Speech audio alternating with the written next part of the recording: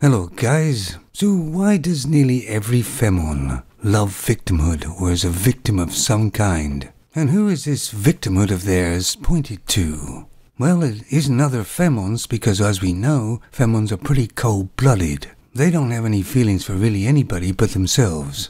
No, being the victim is pointed at men, males, who will have sympathy, give this femon some attention, and will also weaken the man towards that femon too. Now you don't have to go far to look at all the victimhood that the femons are playing. There's loads in the paper, you just take a quick look. Loads online. It's really just another ploy of the femon.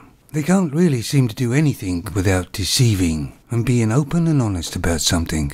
They're playing the damsel in distress, and they know that men love to come to the rescue of a damsel in distress. But of course, as usual, the femons don't really have any sort of reality. They're playing it way too much, overplaying it all the time. And men aren't falling for it now. Men see that maybe she wasn't the victim after all. It's just another way of the femons deflecting blame, not willing to take the responsibility for what they have done. Just run through quickly in your mind how many men might be in prison because the femon has played the victim, when she wasn't the victim at all. She was the instigator. In fact, she was a perpetrator. So men out there, stop falling for the victimhood. It's yet another scam by the femons. You ever notice that after 10-15 years of marriage and they get divorced and in the courts, the femon's always portrayed as the victim.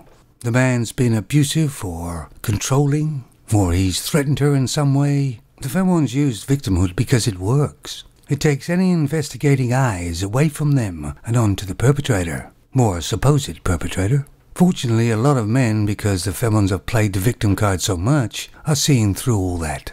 A lot of men have also seen through their crocodile tears as well. Femons are really manipulators. They can't fight men at their own level, because a man's brain is far too organized and logical, and they will lose. So they have to fog the man's brain up. For those guys who are still dating and having to deal with these femons, you be careful and watch out for this one. They're very, very good at it. That is all.